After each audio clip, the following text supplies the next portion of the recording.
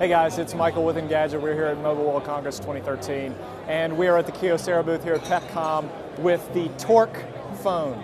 Now, what's unique about this phone is that, if you'll notice, there is no earpiece on this phone. It's just a solid piece of glass, and that's because it doesn't actually have a speaker to let you hear what the other person is saying on the other end of the phone.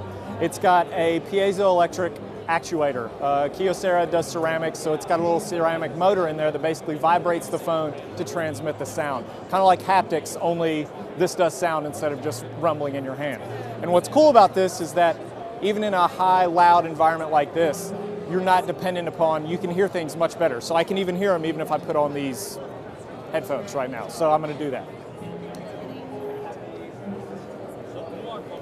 And I'm going to talk a little bit louder so that way you understand that I can barely hear myself.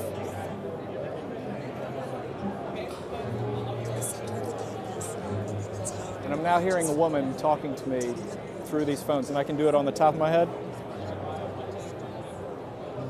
This is really bizarre. Like, I can hear what's happening on the phone very clearly right now. It's amazing.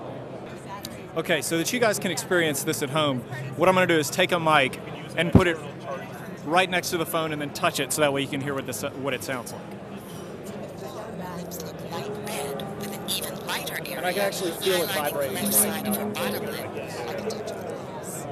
So when I touch the mic here, I can actually feel the vibrations coming from the phone up through the mic and into my fingertips. It's really weird. It's bizarre, but awesome.